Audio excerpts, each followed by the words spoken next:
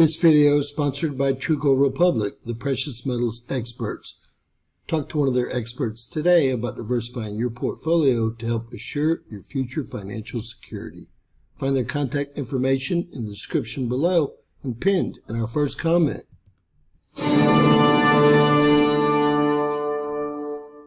James Kaufman World News Report today, April 23rd, 2024. God bless you and yours no matter where you are in the world. Please subscribe, give us a thumbs up, ring that bell for critical future updates. Ladies and gentlemen, we've had 5 M-class solar flares in the last 24 hours. 2 at the end of the day yesterday. We had an M1.6 here, generated by a sunspot group, AR3638, which was a semi-complex sunspot group. It's now just alpha beta, but did generate an M1.6 followed by an M1 generated by a sunspot group AR3645. I believe that's one of the only complex sunspots left on our solar disk. Today we've had 3 large M flares. The day started at around 3 UTC time with an M3.5 solar flare. That was followed up at 8 UTC time, about 1 in the morning Central here, by another M3 solar flare, 3.02 here on GOES X-ray flux. And then we have just had an M2.9 or 3.0, depending on who you ask. That was generated by a sunspot AR3638. It was a complex sunspot. It is going around the limb currently and should be, well, out of harm's way shortly unless it blows beforehand. Now, although we're still vulnerable here to sunspot group AR3638, it's no longer complex. Well, we had sunspot group AR3654 come around the limb and just was named yesterday. It's already thrown off an M3.5 here at 3 UTC time and an M3.0 at 8 UTC time. And I will show you that right now. We're going to have to be dealing with that for the next 11 days. Heading over to Space Weather Live, we have a 75% chance of M flare. Let's make it 100%, 20% chance of an X-class solar flare. We see the flares that hit at the end of the day, the 1.6 here at a 3638, no longer complex, just alpha beta. The next M flare also right before the turn of the day, 0100 UTC time, an M1 out of a complex sunspot. It's almost around the limb, 3645. And then we see one of the newly named sunspots, AR3654, pop off at 3 UTC time with what is being called here an M3.5, but it was really an M3.64. Now that's to be followed by that same sunspot that's just come around the limb and been named that we'll have to deal with for the next 11 days or so. And it created another M3 at 8 UTC time. That was just followed up just a few moments ago by a solar flare out of sunspot AR3645. They did have it coming out of AR3638. And I just opened this, so they have switched it. I believe it's still 3638, but they're calling it 3645 now. They did switch that. They're calling it an M2.9. They were calling it an M3. This is Space Weather Live. Over to HMI Intensigram here. We have 15 Earth-facing sunspot groups. The ones we're worried about currently are AR3654 that delivered the M3.5 and M3.0 at 3 and 8 UTC time. We're also worried about 3645 here. Now, they had, again, generated that last M2.930 M flare from 3638. They've switched it to 3645, although, in my opinion, and y'all will soon see it, it looks like it comes out at 3638 as well.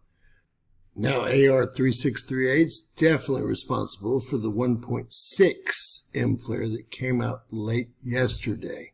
And AR3645 is the only semi-complex sunspot Earth-facing.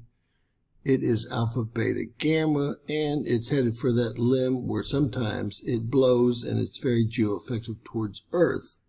Moving over to GO Solar Ultraviolet Imager, 195 angstroms. We can see that flare. It looks like it comes out of AR3638, just as I said, although 3645 still looks like it's having activity at the same time. These may have been more sympathetic solar flares, i.e. simultaneous solar flares. Remember, we do have that coronal hole that was Earth-facing and more coronal hole coming to be Earth-facing, so we should see an uptick in solar winds sometime later today into tomorrow. Moving over to STO, ladies and gentlemen, I am going to show you all the first two explosions here. See if I can get my cursor down so we can see the times here. Let's move on into the 23rd here. Alright, moving into the 23rd, the first one will be at 3 UTC time. And that's going to be out of 3654 over on the left. And you just saw it happen. Let's watch that one more time. 3 UTC time, bang, right there it was. It's actually a filament eruption here, and this is, I guess, the sympathetic quartet of 4 solar flares, including the filament eruption that happened at 3 UTC time. Now, the next thing we're looking for is what happened at 8 UTC time. Now, we're going to be able to nail that one as well. That was out of 3654 as well. So we're looking over to the left here, and there it went. That was the 3-0. The first one was the 3-5. I believe the 3-5 happened when we had the quartet of sympathetic solar flares and filament eruptions. Now, we won't be able to see the latest on this, but we just saw the latest on GO Solar Ultraviolet Imager. This is STO, 193 angstroms on the left and 171 on the right. All right, moving over to our D region absorption prediction center, we see we're running a really strong C baseline, so everyone's getting plenty of radiation all over the globe. And we're looking for 1745-ish, and that's going to pop off right over the U.S., the Caribbean, parts of Venezuela, Colombia, Peru, all of Central America, which is North America, obviously, and most of the United States. A dead hit that was either the 2.9 or 3.0 generated from AR3638 or AR3645, depending on who you ask. Again, it looked like another sympathetic solar flare duel. Over at LASCO C3, really nothing happens at the time it's supposed to. We see an impact around 3 on the camera there, nothing at 12, and then they take 5 hours away here. See if we can stop this. Let's see, they move from what looks like about 1530 to 20. So about 1554 to 1954, they've removed 4 hours of data there.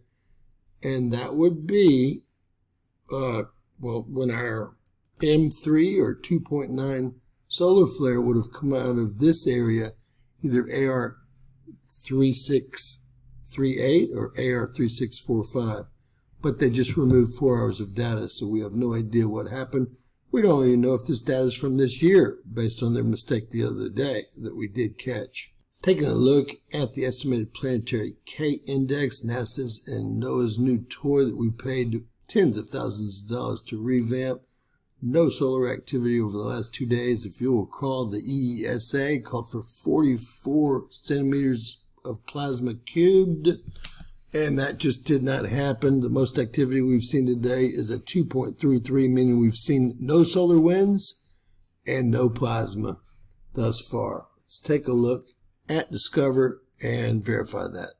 Right, taking a look at Discover, we have plasma all over the place, but these big peaks are only 1.59. The biggest peak is a 5.5, I believe, 5.38, 5.3, maybe a 5.5 in here.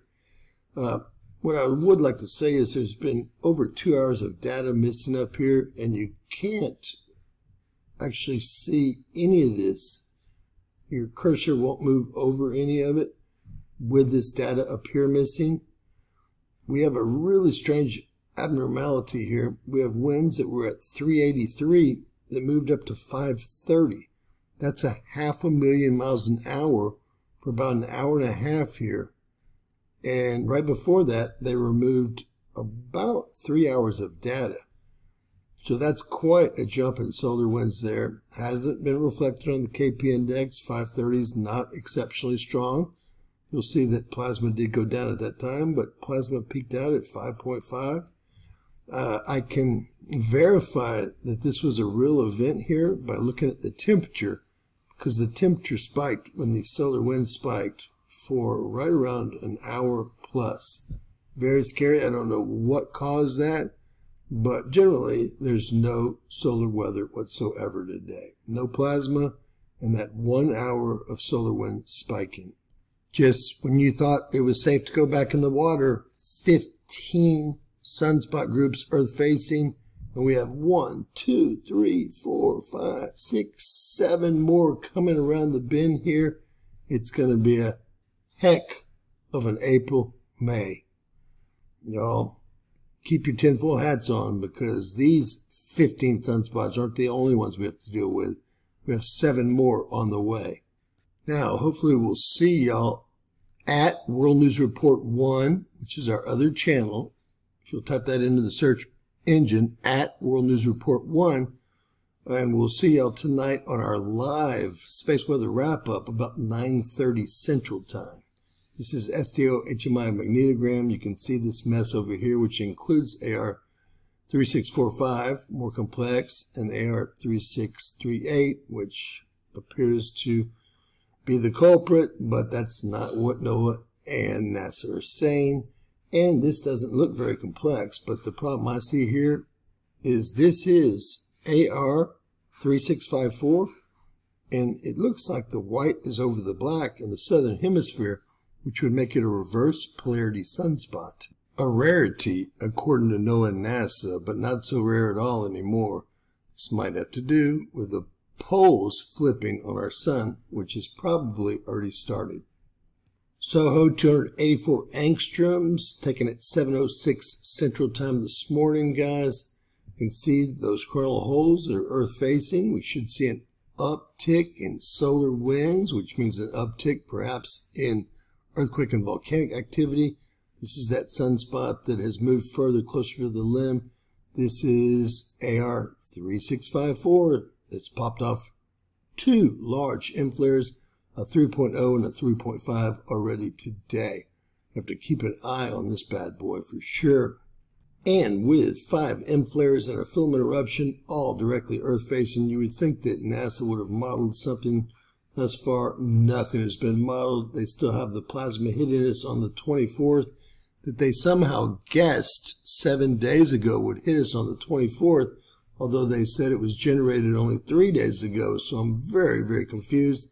It also seems to last a lot longer, two, maybe 3 days.